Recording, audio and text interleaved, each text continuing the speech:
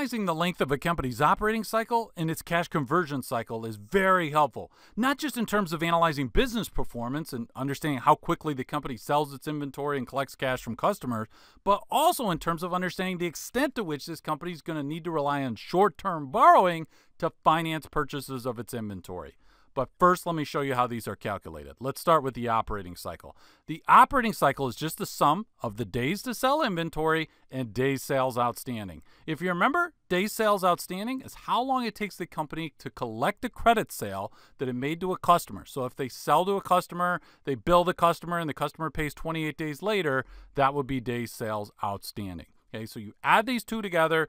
The operating cycle is telling you, here's the number of days it takes this company to sell the inventory and then get cash from the customer. So if this was 56, right, if that was the length of the operating cycle, that means it takes this company 56 days to sell the inventory, bill the customer, and get cash from the customer. Okay, so this is the number of days it takes to convert the inventory to cash. Not just to sell the inventory, but to actually turn the inventory into cash. So you could think about that. Also, the operating cycle is the total number of days that this company needs to finance its inventory. Okay, because when they get the inventory, they don't immediately convert it to cash. They have to sell the inventory, and then they have to bill the customer and get the cash from the customer. So in this case, it'd be 56 days before they're going to get any cash from the customer. So they need to somehow finance that inventory that time period. Now, here's where days payable outstanding comes into the picture, and this is going to get into the cash conversion cycle.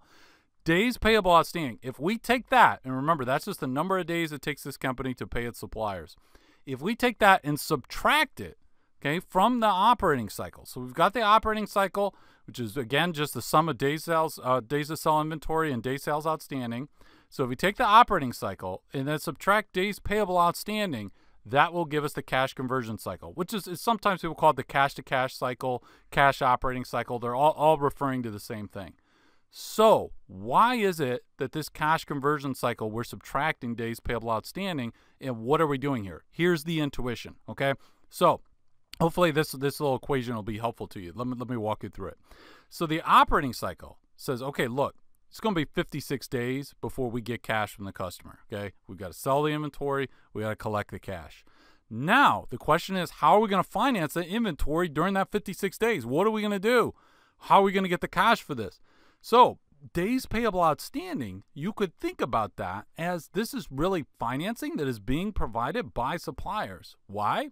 Because your suppliers are not demanding cash immediately for the inventory. Okay, so to the extent that they are not demanding cash immediately, let's just say, for example, the days payable outstanding was 27. Okay, so now you subtract that from the 56 from the operating cycle. Okay, so what does that come out to? My math looks like 29. Okay, so that would be the cash conversion cycle. So that means that basically the supplier is saying, look, for 27 days, we'll finance the inventory. Like, we got you for 27 days. But at 27 days, you got to pay, after 27 days, you got to pay that supplier, but you still haven't got the cash from the customer yet. Okay, you still have another 29 days before you're going to get the cash from the customer. So the supplier, right, they took care of 27 days in this hypothetical example, but the entire operating cycle is 56. You still don't have the cash from the customer. So the remaining 29 days, that's the days that are requiring other financing, okay? And that's what the cash conversion cycle is measuring. This is days requiring other financing. So basically, what is this? The higher this is, so 29 in this case, but let's say it went to 35, it went to 42, let's say it was going up over time, that's not good for the company. Right? That's not good. The company wants this to be lower, right? You want it to be lower because the higher this number is, this cash conversion cycle, the higher that number is, that means that the company's having to, more and more days that they have to find other financing not from the supplier, but somebody else. So who would be that somebody else? Well, that's where they might have to engage in short-term borrowing.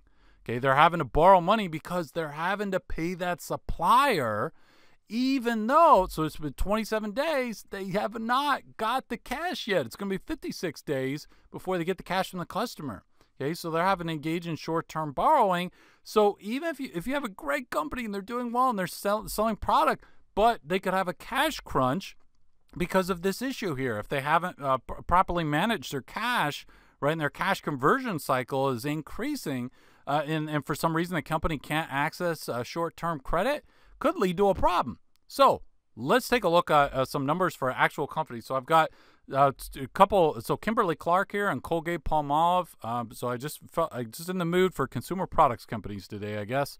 So they both make products like Kimberly-Clark makes Huggies and some diapers, and Colgate-Palmolive, Colgate makes toothpaste, other products. So these are both consumer products companies. Okay, and days sales outstanding, days sell inventory, days payable outstanding. I've already calculated these. Okay, this is for the 2020 fiscal year. And so now I went and I calculated the operating cycle and cash conversion cycle for each of these companies so we could compare them. So you see, you just add days sales outstanding and days to sell inventory. That's 98. So basically Kimberly-Clark, so they make, let's say, some paper towels. Okay, so they make some paper towels and they're going to sell them to Walmart. So it takes them 55 days to sell their inventory, but then 43 days to collect the cash from Walmart, whoever.